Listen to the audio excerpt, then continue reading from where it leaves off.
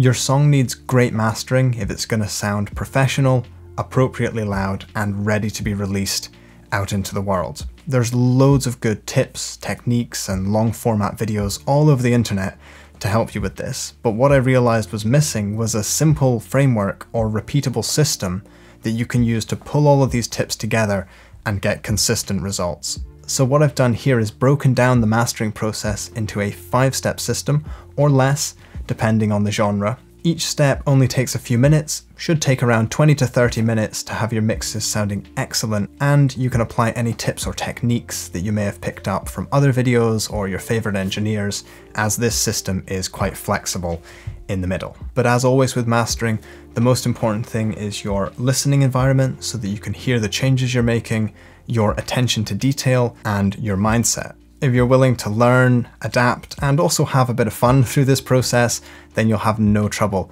getting great sounding masters. Ideally, you can save this video and watch it alongside your mastering process. That's probably the best way to get the most out of it. So let's get right into it. All the tools I'm using are linked in the description, and I want to clarify this is not a sponsored video. It's best to work from a stereo wave file of your mix, so if you've got a big session, bounce that down and pull it into a clean session for your mastering. It gives you the least possible issues in later stages. You are going to need to use a loudness meter, such as this free one from Ulean.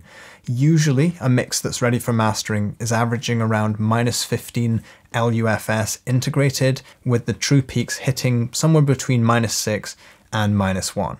The next bit's really simple. We just sit back, relax, and listen to the full mix. If there's any unwanted clicks, pops, or issues with the volumes changing too dramatically, then it's probably best to go back to the mix and sort those out. Don't beat yourself up or stress if you're only hearing these for the first time as you start the mastering process. As you get out of the production and mixing mindset and just see the bigger picture of everything, sometimes issues crop up and you can't believe you hadn't heard them before. And this is why people are on, final mix version 17A. That's normal. It's just a good thing that you're picking up the issues now. Now, 99% of the time, this is not going to cause an issue, but if you look at your waveform and you see that there's visibly significantly more energy above or below the center line during the loudest parts of the song, this is called waveform asymmetry, I might apply some polarity rotation to either the mix or an individual track or potentially the whole master. Now, there's nothing inherently wrong with an asymmetrical waveform. It's not something you should be at all scared or worried about. But if we're going for maximum loudness, you can see that these peaks are going to cause a limiter or compressor to trigger unnecessarily. You can see the gain reduction on those loud peaks. After correction, with no audible change, you can see that there's a few dB less gain reduction during those parts. So this gives us both more loudness and less compression, which is usually a win-win. I would rather fix any phase issues within the mix, but I know many mastering engineers who happily apply phase correction to the full song, even adaptive phase correction. If there's any sort of audible difference to the transients or stereo image, then something is going totally wrong and you should go address it in the mix. When we're done here, just load the song up in your DAW and work at the same sample rate and bit depth as the mix. Just add around 200 milliseconds of silence before and after your track, and add appropriate fades to the start and end of the mix.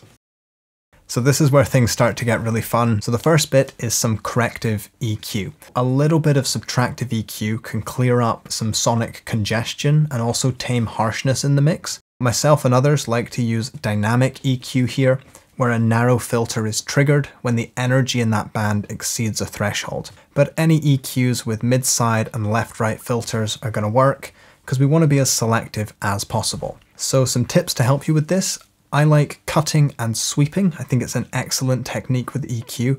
If you sweep around and the mix sounds better when you remove some frequencies, then you're probably onto something quite good. Now, there are no rules, but in general, small amounts of processing really add up. So even a 0.5 or 1 dB cut is likely all your mix needs. If you're consistently cutting 2, 3 or more dB, then it's probably an issue that needs to be addressed in the mix, or maybe there isn't an issue at all and you're just over processing because different is starting to sound good. Next tip is that it's not essential to use linear phase EQ. People really go crazy about linear phase EQ.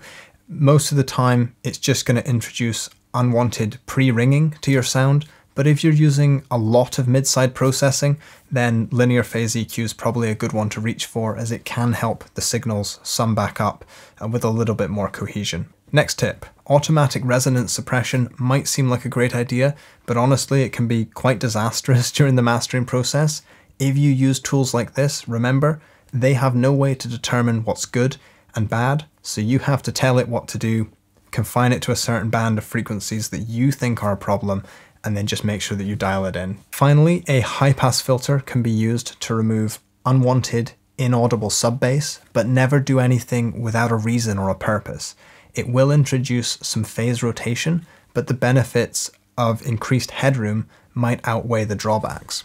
You could use a low shelf to minimize those phase issues. Sometimes plugins just misbehave, and having the high pass there or the low shelf can be a good safety net to make sure nothing's getting through to the master that you don't want to be there. Now we're on to the second part of this processing, which is the tone shaping, EQ, compression, and any additional effects and tips and techniques that you've picked up. Often engineers reach for analog style EQ here.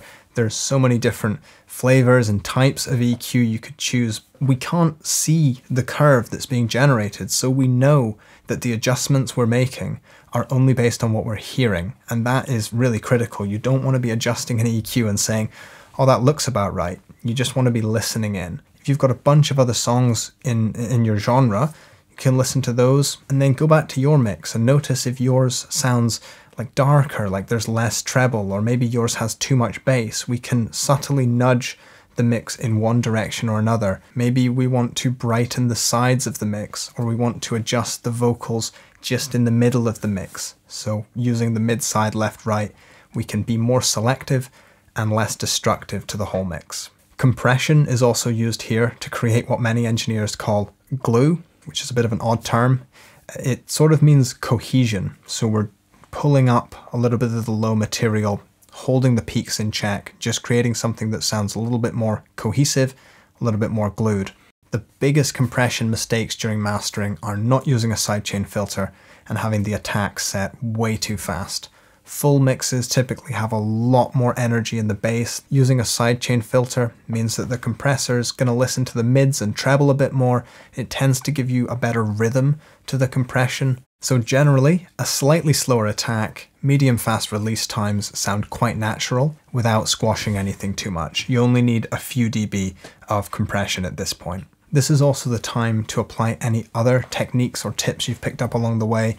Maybe you're trying out a new plugin, you want to address something with saturation, stereo image, whatever you think sounds good, just go with that. And if at this point you feel like you're just going round in circles, you don't know what to adjust, there are some tools such as tonal balance control, reference, and other visualizers to help you check the balance of your music. I think your own taste should always guide you, but these tools can make sure that you're not missing anything, or just that you're not completely off because of your listening environment.